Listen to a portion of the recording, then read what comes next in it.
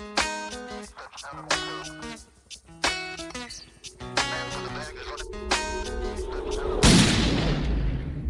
got shot. I always felt like I'd be shot, but I didn't think it was gonna happen at that particular moment.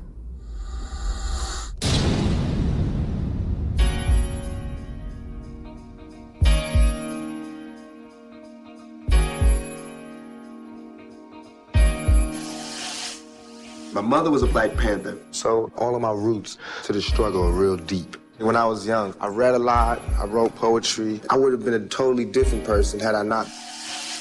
We live in hell. We live in the gutter. We are living in a war zone. By the time you get out your house, you strapped to protect yourself. So I thought I'm gonna show the most graphic details of what I see, and hopefully they'll stop it. I'm doing it for the kid that really lives a thug life and feels like it's hopeless, that it's like I reach him. One of these days, we gotta bust back for the home, man. Half my fans are white. They listen just as much as the Black fans.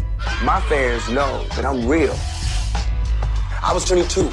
I felt like now I got every man in America wants to know what I want to do. How you gonna be a man and we started? Wants to know what's my plan, and I was scared. All of a sudden, I got the whole world fearing me. There is absolutely no reason for a record like this. They're trying to stop me. I felt like a target.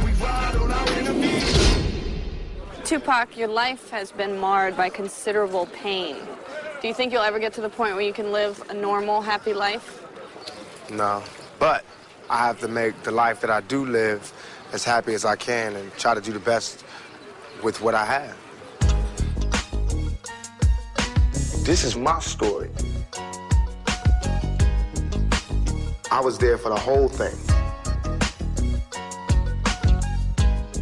No one else was there for the whole thing. I'm not saying I'm gonna change the world, but I guarantee that I will spark the brain that will change the world.